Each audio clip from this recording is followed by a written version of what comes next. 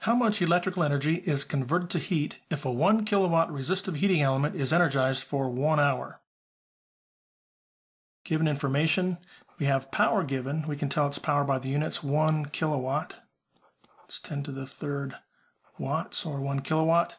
And we have time given as 1 hour. What are we asked to find? How much electrical energy? And we use W for electrical energy.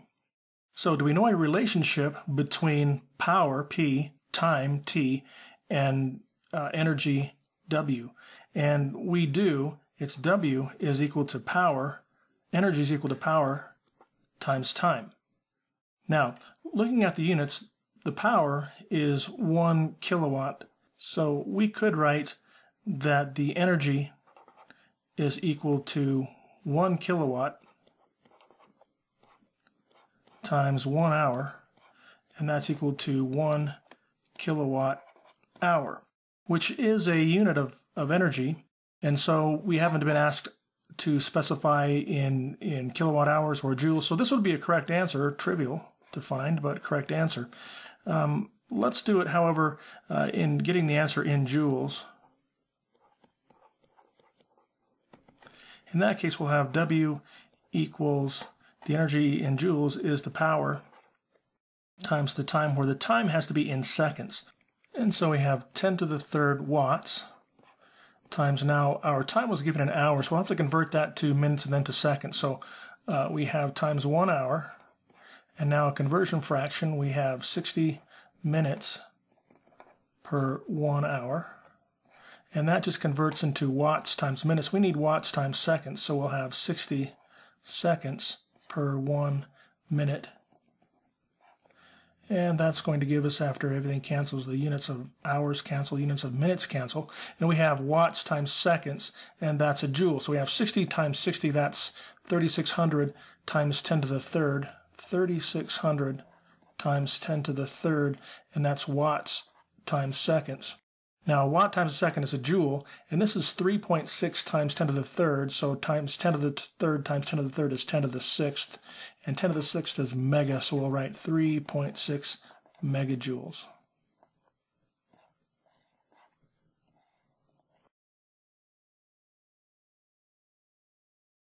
In the circuit shown, the resistor has 12 volts across it.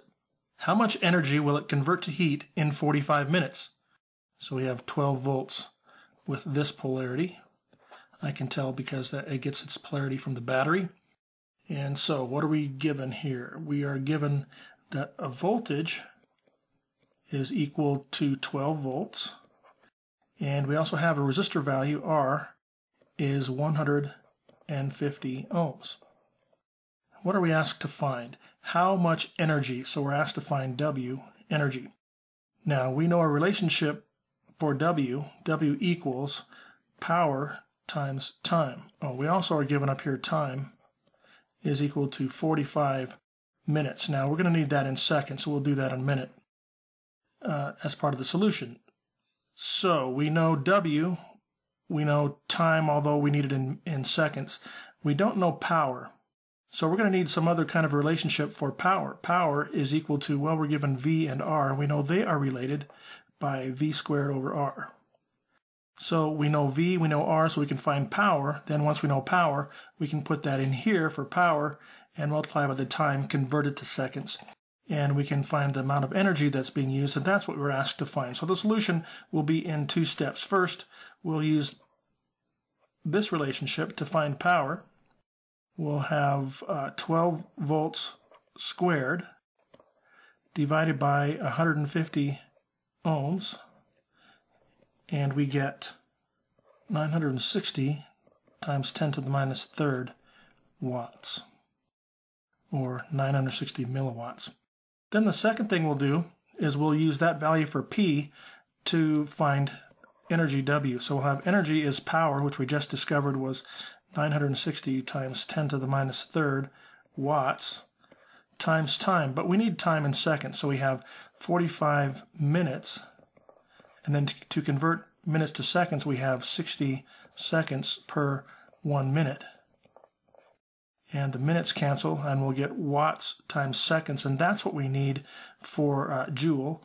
And so when we multiply 960 or 0.96 times 45 times 60, we get 2592, and that's watts times seconds. And a watt times a second is a joule. So we have, and I'm going to convert this to scientific notation and write an approximation here, approximately 2.6 times 10 to the third, and that's a kilojoule. So watts times seconds are joules, and then I move this decimal place in 3 and approximate it to 2.6 times 10 to the third, that's kilojoules. And that would be the most appropriate way to express this answer.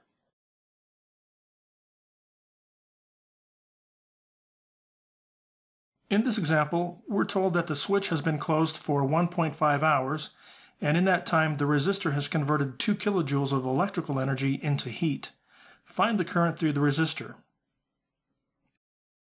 Given information, we have time as 1.5 hours. We'll need to convert that to seconds. Maybe to avoid cluttering up our paper to keep the page neat, let's maybe think about some scratch paper here. And we'll write that time is 1.5 hours, and we're going to convert that to seconds, so we'll have 3,600 seconds per hour. The hours cancel, and we get 1.5 times 3,600, that's 5,400 seconds. So I'm going to write that down here as 5,400 seconds. I could even write that as 5.4 times 10 to the third seconds. What other information are we given? We're given that the amount of energy converted is 2 times 10 to the third joules, 2 kilojoules. And we have a resistor value of 220 ohms from the diagram. What are we asked to find? Find the current through the resistor. Current through the resistor, since the switch is closed, that will allow current to flow in this direction. So we want to know the current through the resistor in this direction. We can call that I. So find I. Now, what do we know? What relationships do we know that relate time, energy, resistance, and current? Well, we're not aware of any single relationship, so we'll have to do this one in steps. So let's see. We're asked to find I, and we know, for example, that power is I squared R. At least that relates I that we're looking for, or unknown, and R that we're given.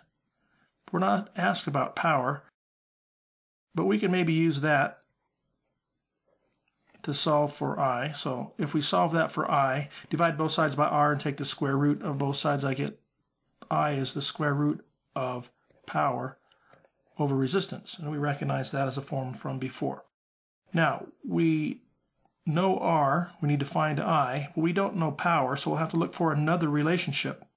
And we have energy, and we have time, and we know that energy is equal to power times time, where time is in seconds, power is in watts, and energy is in joules. So if we could solve this for power, we could put that value here, and since we already know R, we'd be able to then solve for I, and that's what our goal is. So we'll rewrite this.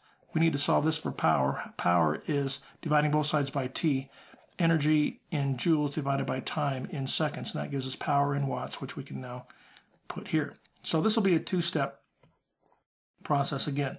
First, we'll need to find power so that we can use that to find current.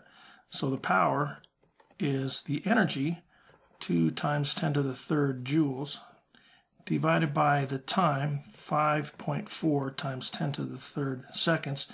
10 to the thirds cancel, and we get 370.4 times 10 to the third. That will be watts, or 370.4 milliwatts.